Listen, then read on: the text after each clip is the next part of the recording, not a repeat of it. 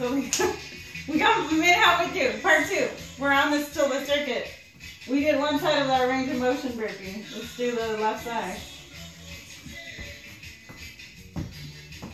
Yeah, my record might end too. But that's okay. Let's keep going. 8. 7. Work with what you got. 6. 5.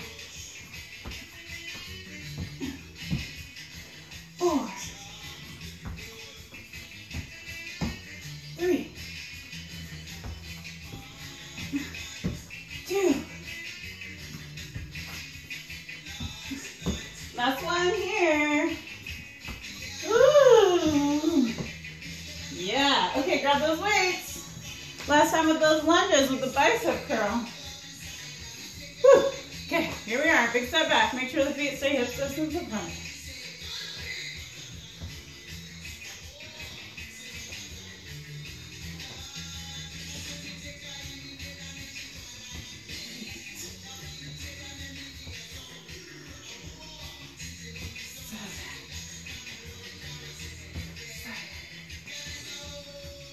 Six.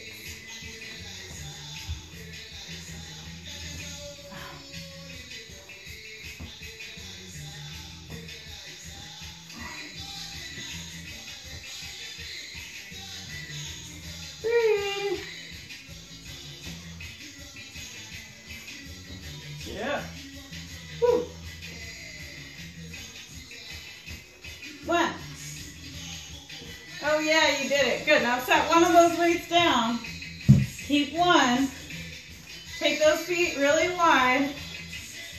You're going to do a wood chop.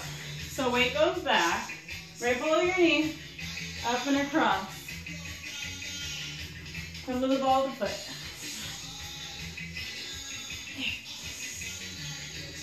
5,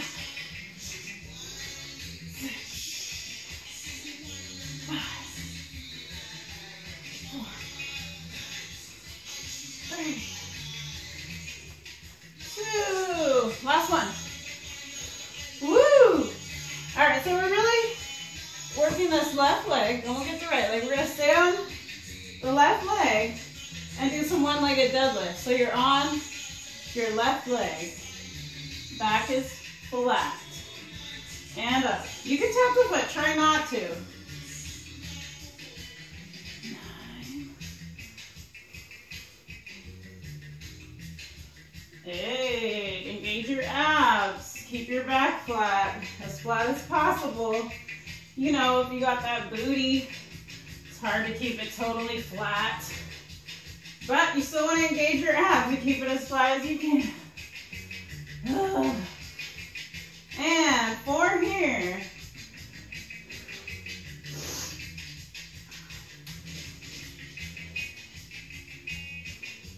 And 2. Whoa! 2. Oh my gosh. All right, 1. Yeah. Okay. And now we're going to do that wood chop on the other side. Blast out that right leg. Okay, we're down here. Up and across. Like you're going to throw. 8. 7. Woo. 6. 5. 4. 3. Woo. 2. Woo. 1. Yeah. Good. Onto that right leg. Nice and strong. Let's go. 10. Just kidding. 9. Oh yeah. 8. 7. Whoa. Don't look at the camera. 6. 5. You'll notice that whatever shoes you're wearing for balancing stuff will make a big difference. You want to get some cross trainers. These actually aren't. 3. my count's probably off, but 2. Oh my gosh. Why are these so hard today? 1. Yeah. Okay. Yeah. Shake that out. Okay. Set that down. We're going to do some kicks. I love kicks because you get your legs nice and stretched out and loose. Work your core. Alternating front kicks. Pretty simple, but you want to get that form right. Out and in. Out and in. You can add a little punch if you want. Yeah. 7, 6, 5, 4, 3, 2, 1. Good. This circuit, we're just doing kicks. We're going to do some kicks to the back. Same idea. Up, out, in, and down.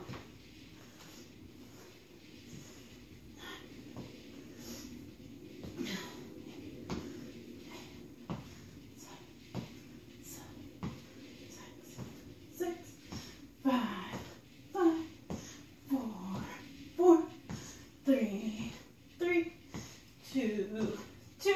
Last 1. Each side. Good. Back to the front. Okay.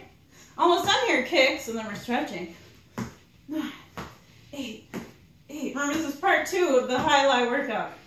7, 6, 5, 4, 3, 2, 1. Yes. Kick to the back. Woo.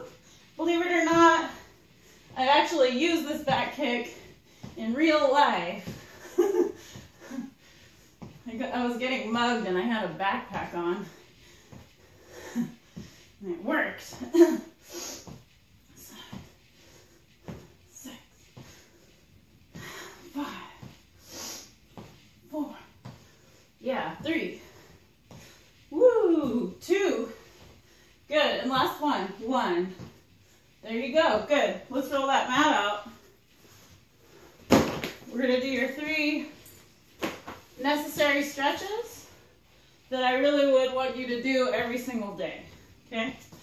So for the hips and the hamstrings, you want to lie down on a flat surface too, because then your back and spine can relax and you're in a nice neutral position. First one, you just hug that knee and circle the ankle.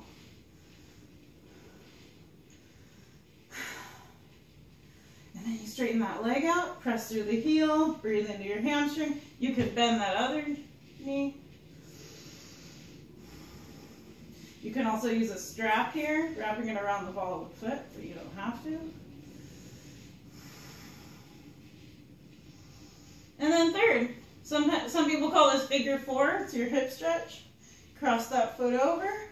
You bring the hands through, you clasp them on the shin. If you cannot reach the shin, you're clasping them here behind the leg.